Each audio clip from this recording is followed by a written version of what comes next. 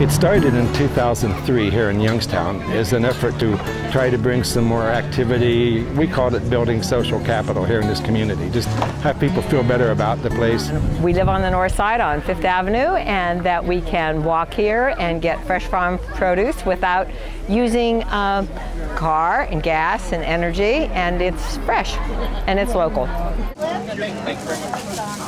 And it gives local people here access to fresh food and vegetables that many of the stores here just don't have. If prices don't concern me, what concerns me is supporting local farmers. Yeah, I don't understand the name, but yes, that's what it has. I think she likes it.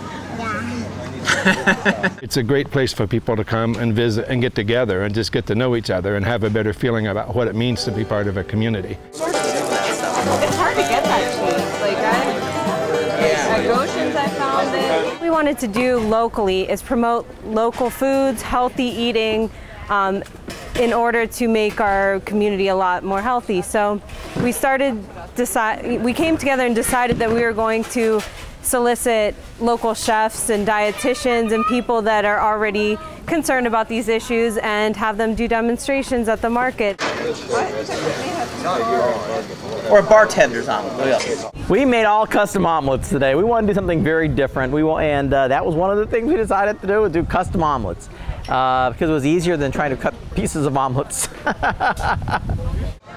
A few of our growers were reluctant to come, and in the first day they sold more here than they sold at their farm stand.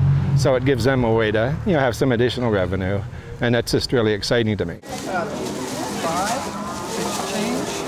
Is to get younger people involved in learning two things: that their food comes from farms, not from stores and not from cans, and hopefully that they can eventually learn to grow some of their own and do neighborhood gardens and eventually go into full-scale urban agriculture.